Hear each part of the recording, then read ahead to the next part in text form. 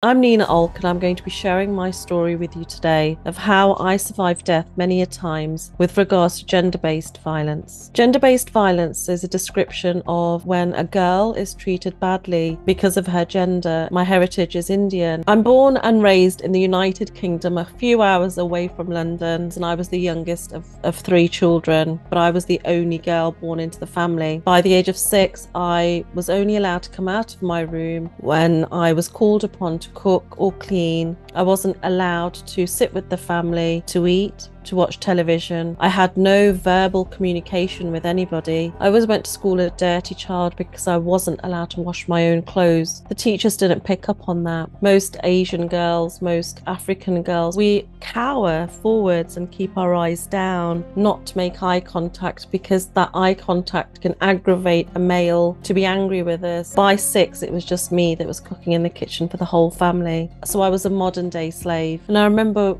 feeling quite groggy and sleepy one night, and I was woken by my mother. She got me up, and when I came down the stairs, I understood I had to cook. And on this particular night, I came down the stairs, I prepared the food, and then I handed it on a tray to my father through the door and left. And my job was then to stay and wait until they'd finished to clear up the plates. And then I heard the call. In my language, there's a word called brutality, which means like an evil spirit, a witch, because they believed I was an evil spirit and I had brought bad luck to them being born a girl. As I went into the room, my whole body seemed to reject wanting to go in, and I talk about that gut feeling that people call, and I knew I shouldn't go in, but I feel no choice. And as I walked in with my eyes down, my father grabbed my wrist and he threw me onto the table where the dishes fell off the table and the tray. And I didn't know what was happening, but I knew it was wrong. And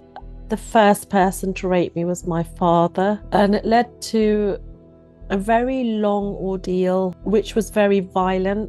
And they raped me continuously. And I remember not being on the table at one point. I was in and out of consciousness. A lot of them had disappeared, but there was one of my father's friends who stayed, who raped me again. When I did eventually wake up, because I'd passed out, there were cuts and bruises all over my body. I didn't really understand what had happened, but I knew it was wrong. And the person that woke me up was my mother. She opened the door to the room and she slammed it very hard, which startled me. And I looked towards the bottom of the door and saw her feet. And then she did it again. And I remember looking around and thinking, I'm in so much trouble because all the plates are broken. There's food that stained the floor. I was cut in places. I had so many red marks and bruises. And as I said, I was bleeding very, very badly. I was in so much pain. I remember feeling so much pain below. I asked my mother, could I shower? She said yes. My mother wouldn't let me use the shower, but she would let me use a bucket, and I filled the bucket up with water and washed that way. She told me to clean the floor, and I went into the room and managed to get my blood out of the carpet. I remember taking like a bucket almost and putting all the broken plates in and washing everything. But whilst that was happening, I was trying not to cry because I never cried really since a child. I was just breaking and falling apart. Girls are so disregarded since the day they're born. They're mistreated in so many ways, and sexual abuse is more common than we know in cultures such as mine, but people don't speak out about it because of the stigma and taboo systemized around it, but it does exist. So I was pregnant from the night of the rape, and having told my mother that my periods had stopped, she called my father. When he came, he was really cross, he was really angry, and he said that I had ruined his life. I had brought shame upon the family, that now he was going to have to sort this problem out. I ended up at a clinic. I remember lying down on like a stretcher type of bed. I remember having gas and air. The next thing I knew, I'm in a gown and I'm sitting outside. And it was the first time someone spoke to me with love. The lady, I've said this many times, came out with a cup of tea. She actually handed me the tea, but she stroked my hair. And I remember thinking, God, how bad can I be that she just touched my dirty hair and she called me love? She's so kind. And I didn't say help me because I didn't know I could ask for help. I was still living in this pre-programmed mindset that this is the way my life's supposed to be. I had no self-worth. I was young, I was confused, and I was really, really broken. I just turned 15 when all of this was happening. I remember driving back from the clinic, and my father and mother were both saying the same thing, that she would have been better off dying when she was born. At those days, because I'm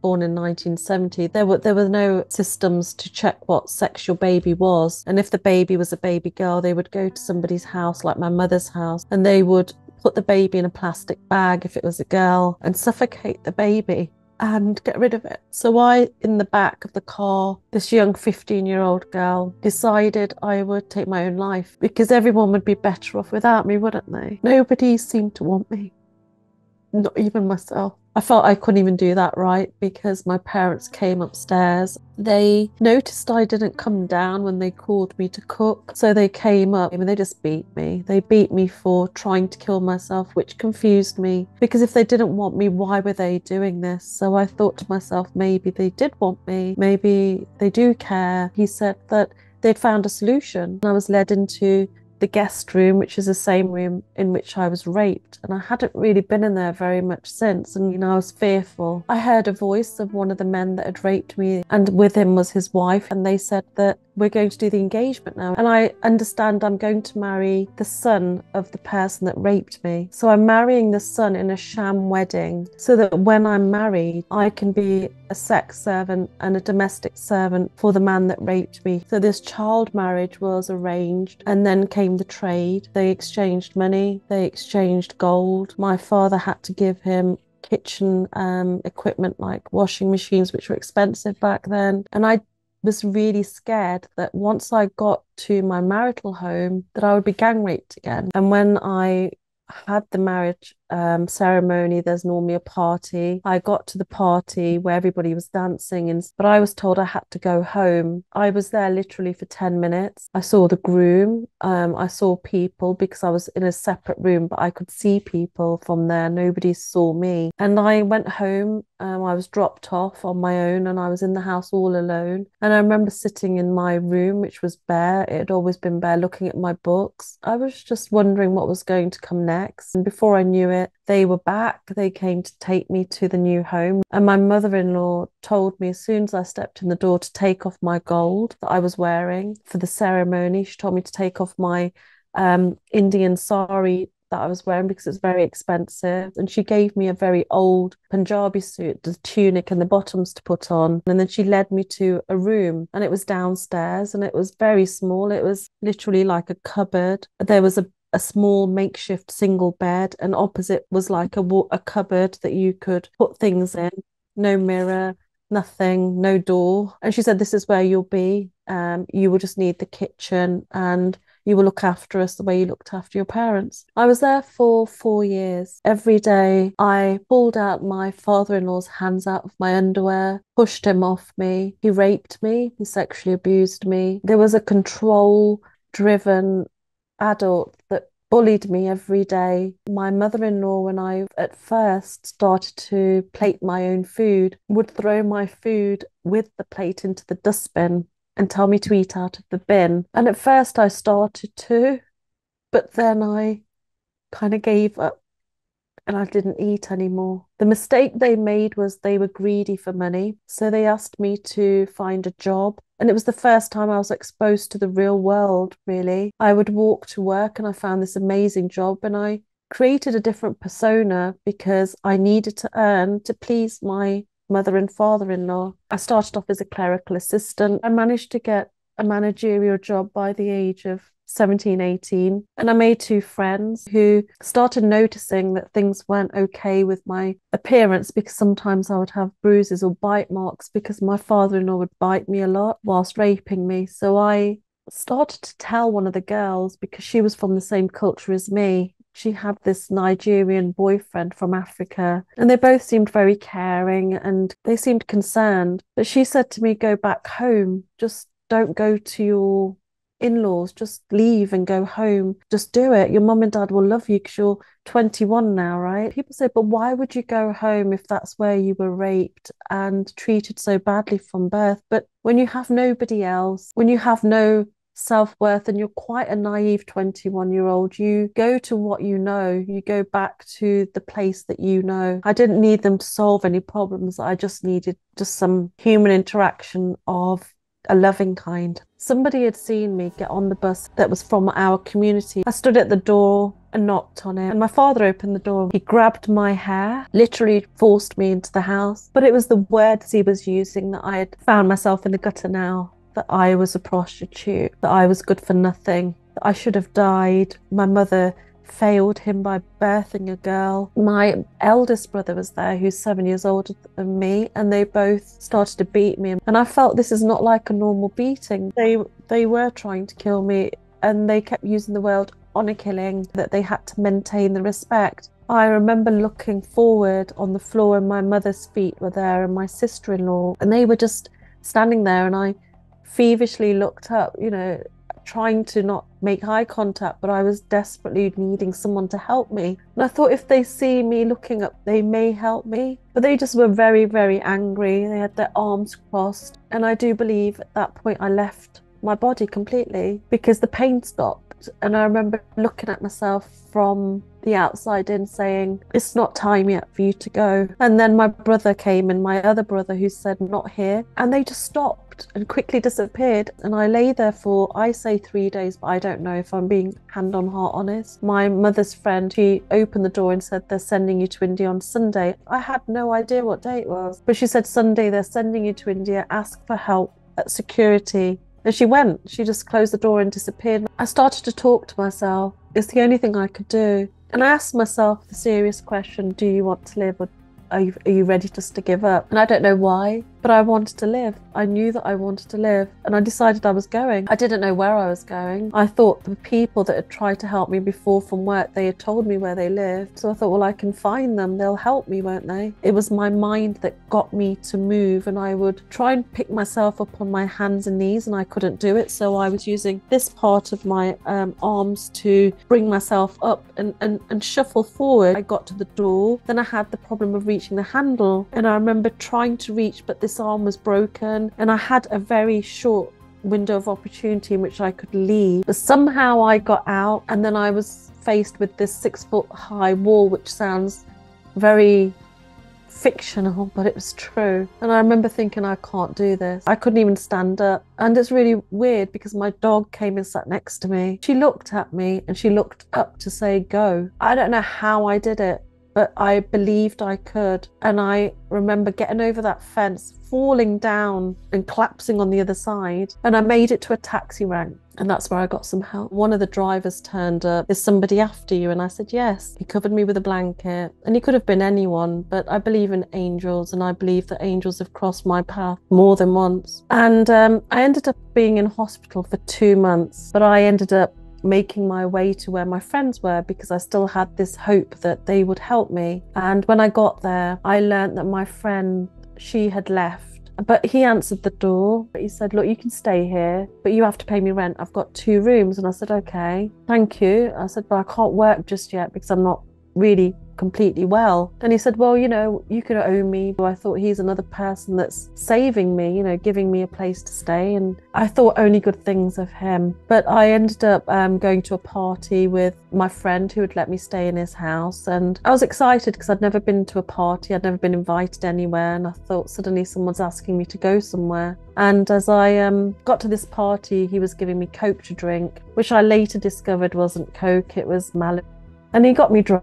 He'd obviously taken advantage of me and raped me and got me pregnant. But I kind of selfishly wanted something for me. And I gave birth to a daughter. And I really believed I'd changed the cycles of abuse because I celebrated her not understanding the situation I was in with my new partner now. And my daughter was my reason for me wanting to start earning more money than I'd ever seen in my life. And I said to my daughter, I'm going to give you everything I never had. I'm going to love you from the depth of my heart. I will protect you. And I started creating businesses from a spare room because we had 3 bedrooms, so I had a spare room. And before I knew it, I'd extended this business into a small shop into the town centre. We had bought a house. I bought a house, and I had put my partner's name on everything. He wasn't working. I was the only bread earner. You know, every weekend he was out drinking, but again, I didn't think it was odd because that's what I knew from a young age, that's what men do. And we went on then to have a son who was born. He's my first son, and he seemed quite happy when my son was born, and I thought, this is going to change our relationship, things are going to get better. And I started to develop the businesses, and I was doing really, really well and looking after my partner whilst he's doing what he wants to do. I'm giving him money so he can spend it wherever he wants, not questioning things again. But the violence was starting to escalate. The violence was very mental abusive to start with, you know, the restriction of money, not allowed any friends, not allowed to go anywhere. It was those sort of restrictions, but it became more violent with being pushed down the stairs, being punched, being kicked. I didn't know what I was doing wrong, but I never seemed to do anything right either. And in front of the children, I would always smile because I didn't want them to ever remember me crying, I guess. And then one evening, my partner was going out and he wanted more money than I had. I didn't have it. He was angry. My partner pushed me down the stairs and left. And I remember lying at the bottom of the stairs, unable to get up because I was in a lot of pain. I felt like I felt a foot coming out of me. And I got to hospital and I gave birth to my third child, who died not long after he was born, but he was perfect. And that's when I switched off, I guess, from the world. I was in a maternity ward where babies are crying. But mine wasn't. I don't have anyone with me. And I just remember feeling like I wished it was me that was dead, not him. I wanted to organise a funeral for my baby, but my partner said I couldn't. And I begged the hospital to help me. So they organised a service. I think it was probably the hardest thing I had to do, attend my own baby's funeral. And I've been through a lot of trauma, abuse. But when your arms are empty and they long for that child, nothing really fills them. And time went on, the abuse got worse. He would sometimes strangle me to a point where I was sure I was going to die. He would push my head underwater as a punishment when the children were at school. I have recordings of him admitting that he set my pillow on fire because he said he was trying to get a message through to me because he was fed up with me. And I remember waking up a second time with my hair was alight because there's a distinctive smell when your hair is on fire.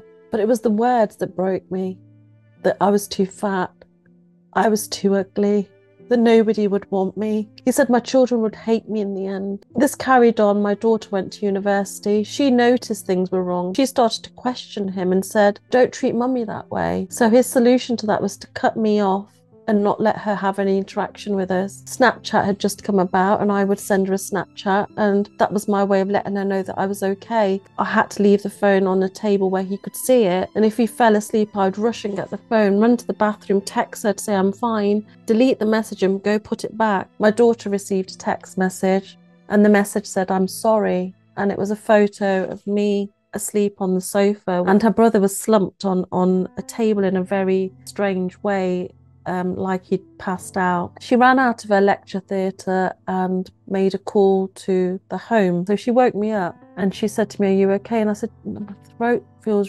very dry. Just give me a minute. And I'm still on the phone to her, and I've gone to the kitchen to get a glass of water. And I see that he's turned all the taps on the stove on and the house is full of gas, just waiting to explode. I somehow pick up my 15-year-old son and take him upstairs, not out the house, upstairs. And I hear the door lock. Every night he would lock the bedroom doors at 11 p.m. and reopen the doors at 5 a.m. And I remember just sitting there holding my son and thinking, what do I do? The sensible thing would be to leave. I had no common sense. And when you're in a relationship where somebody is a narcissistic person and it's domestic violence, you have no idea that you can actually just take the step out of the house yourself. You don't have the strength to ask for help. And asking for help is one of the hardest things that you can do. And it was my son that was brave enough to say at school, I need help. I can't take this anymore. We were removed by social services. The police were involved when the school heard how serious the matter was. We were put into a safe house, and I go to the other room, and it was the first time after a long time. I was with my partner for 23 years.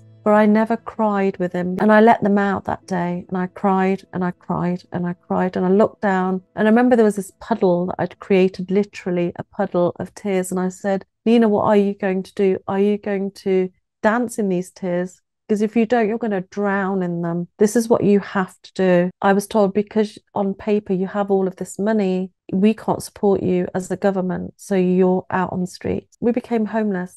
And it was, again, somebody from the school who knew what was going on, and she opened her doors to us and her home and said, look, I want you to live with me. I don't expect anything from you. And I focused on earning money. So I cleaned toilets. I worked for people that I used to sell to when I had my own businesses. I started to go and work in their factories, doing some packing jobs for £2 an hour. And by the end of this 30 days, I had enough money to pay for 2 months up front to a landlord that I could find that would rent to me. It was just me and my son there. And instead of things coming together, they weren't. And I didn't ever say to him, are you okay? Because we don't do that. We just talk at our children. We never ask them the questions we need to ask. And my youngest son became very depressed, as did my son that was at boarding school. My son at boarding school was self-harming and I didn't know. And my youngest son ran away. He left a suicide note. He borrowed some money and got to Miami in the hope to buy a gun so he could shoot himself. And I was determined not to lose this child. I've moved away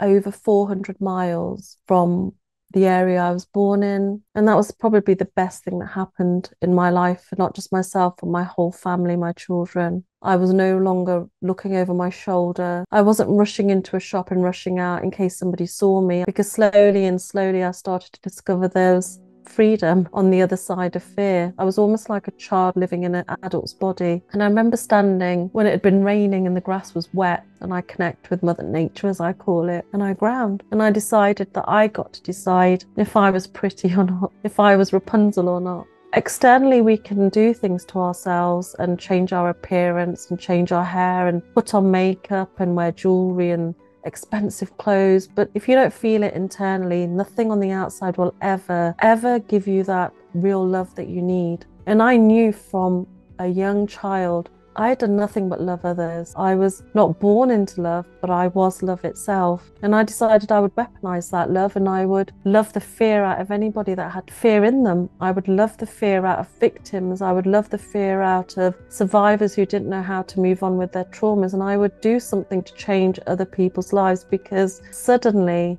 I was in love, and it was my first love. And that love, other than my children's, was for me. My first ever public talk was a TED talk, and I did it for my sister because I discovered I had a half sister I never knew about. My father had an extramarital affair. He had abducted his 6-year-old daughter, his illegitimate daughter, without anybody knowing. I found out after I did the first talk that he had sold her to human traffickers and left her in a place where they harvest organs. And in my TED talk I say, which is titled, "Is there any honour in killing?" because the two words just don't go together. He lost respect from everyone by having an extramarital affair and having a daughter, and the daughter was still alive. And he was imprisoned, but abduction serves a small sentence. So he came out, and when he came out, he was celebrated by the community for doing an honourable thing. So I decided to do this TED talk to ask for change. And I tell my story primarily for her, because she's a representation of all of the girls that are out there whose parents let them down, who get let down by social services and governments and police, all the people that are supposed to protect them. I know there are millions and millions of other Ninas living my old life who, from one point or another, have experienced or are experiencing something that I went through. And I don't want that for anyone, because when you suffer, you really want to help protect everybody else from suffering. And that's where I'm at today. If there's anybody out there that's suffering from gender-based violence, be it abuse of a sexual nature or a mental abuse or physical abuse, know that it's wrong. We're taught that we are supposed to live and die for our parents, that we have this duty to fulfill for them, and that's not true. It's not selfish to think about your own life and your own safety. I know now as I stand in my truth, how much I do matter. And you all matter out there, whether you're female, male, whoever you are, you matter.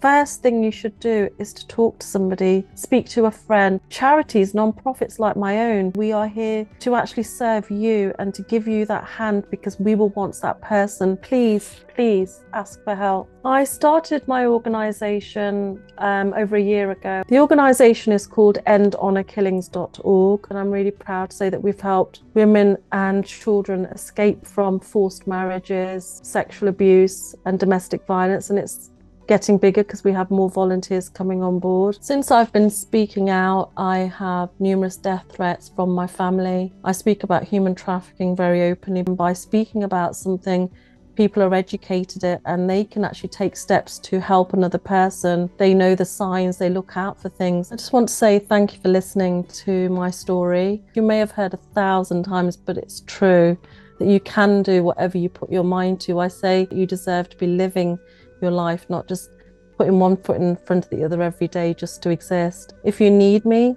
I'm sure you'll see the links down below. I am known as London's life coach, and I will always reach out to you. If you are struggling and you are suffering from any of the traumas that I've mentioned today, please reach out to somebody. Tomorrow doesn't exist. You've only got today, and you deserve it. You deserve to get out of that situation today, and things will get better. I was homeless 6 years ago, and I'm here now living my life happily with gratitude with my 3 amazing children. Thank you.